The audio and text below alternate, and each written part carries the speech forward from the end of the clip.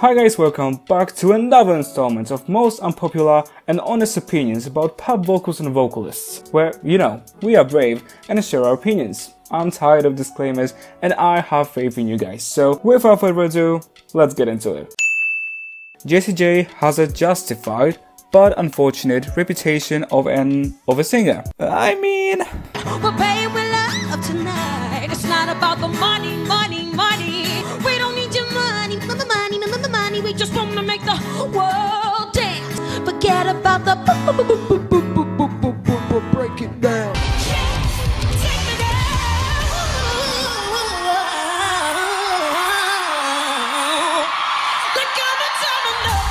Yeah, but the thing is that she's actually improved on her musicality and restraint, allowing her skills to shine properly.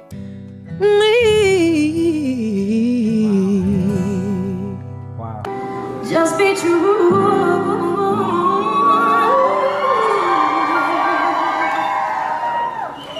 To who you are.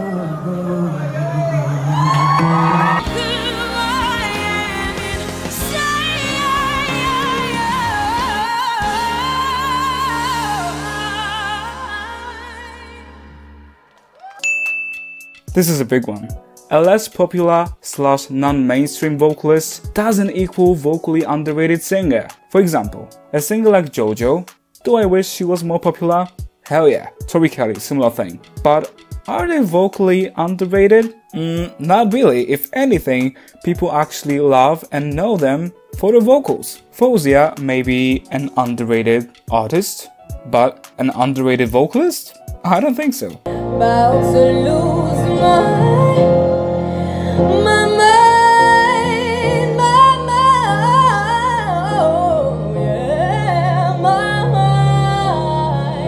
An example of an underrated vocalist would be Madison Beer, as of recently, or Lady Gaga or Beyonce, because their vocals get overlooked among their other strengths. Whether it's looks, their outfits, their stage presence, it doesn't matter in this context. Lea Michelle, maybe a beep, but damn, she's good. It hurts.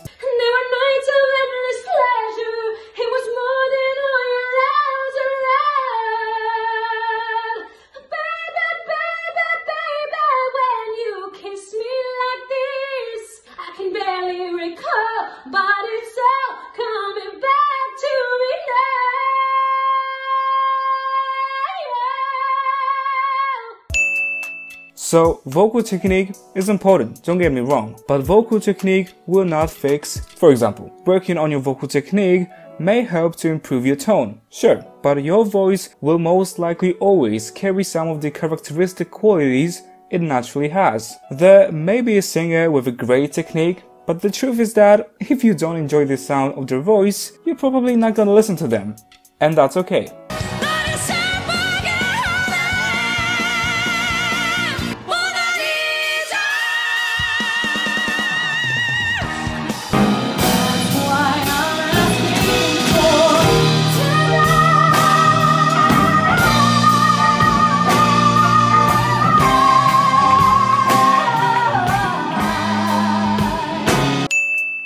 Christina Aguilera has had many memorable performances over the years, but her best, most special one is for a fact, without a doubt, her one and only performance of I'm Okay, and I will not compromise on that.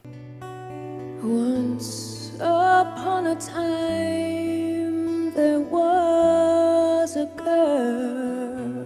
In this performance, Christina's voice becomes the vessel for the song's message and fully serves the music and nothing else. It hurt me to see the pain across my mother's face.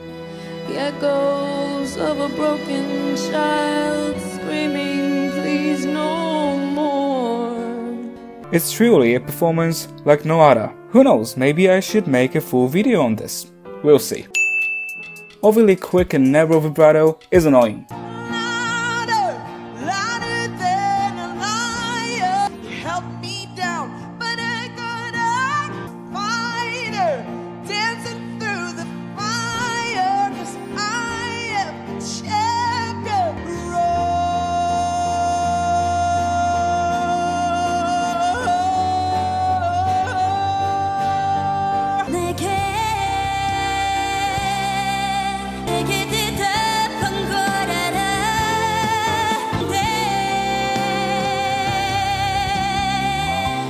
but overly slow and deep one is just as bad. Don't get it twisted. Take the Yuletide again of your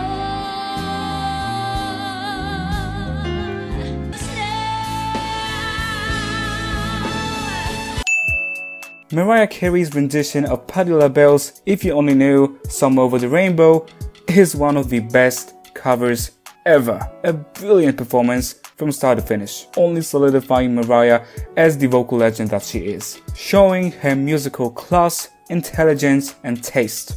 A spectacular job.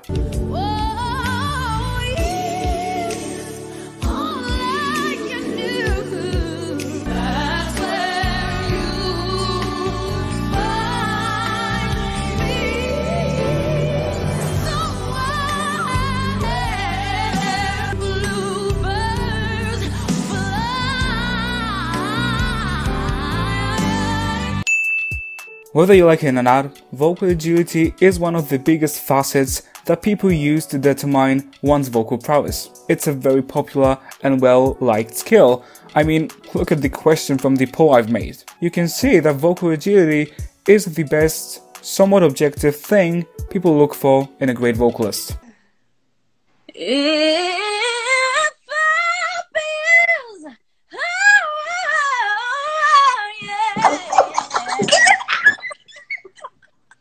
And I'm not surprised. Honestly, I am tired of hearing that K-pop idols are untalented or just about looks, when most of your faves haven't even put a third of the time and effort which K-pop idols put into mastering their craft.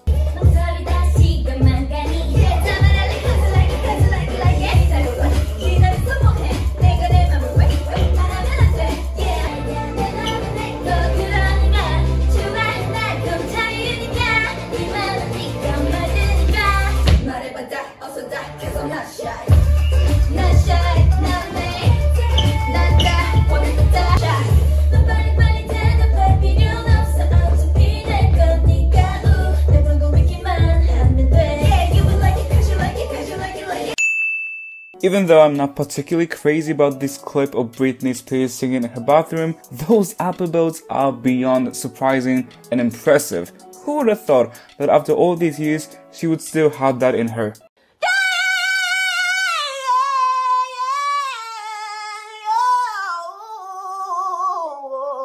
With some training and technical guidance, she could become a terrific vocalist. I'm so glad and I can't wait to hear more. Also, to those laughing at some of the vocal imperfections here, especially fighters, cut Britney some slack, okay?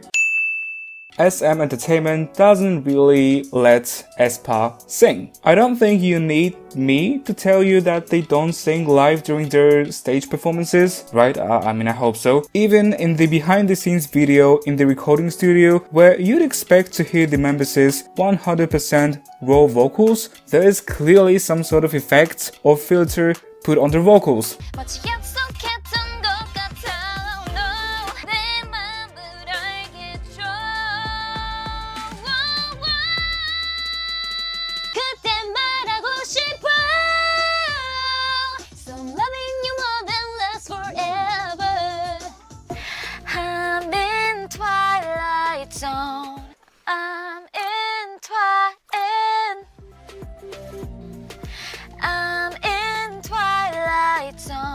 It is a shame really, because these girls are promising vocalists, not equally good, but promising, and not giving them more chances and opportunities to sing will not help their skills, that's for sure. SM, get it together. But it's true that K-pop industry is becoming more and more dance focused, and an average K-pop idol is a better dancer than a vocalist.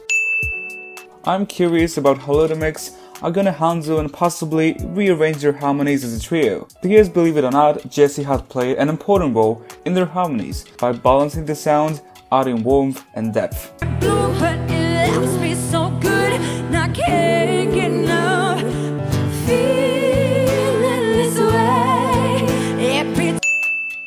I will be saying this till the day I die, probably. Potential is just what it is. Potential itself doesn't matter much. but what you do with it. Potential is great, but it needs work and development in every single case. So guys, I guess that will be all I have for you in this video. I hope you enjoyed it. Thank you for watching. See you in my next one. For now, bye guys.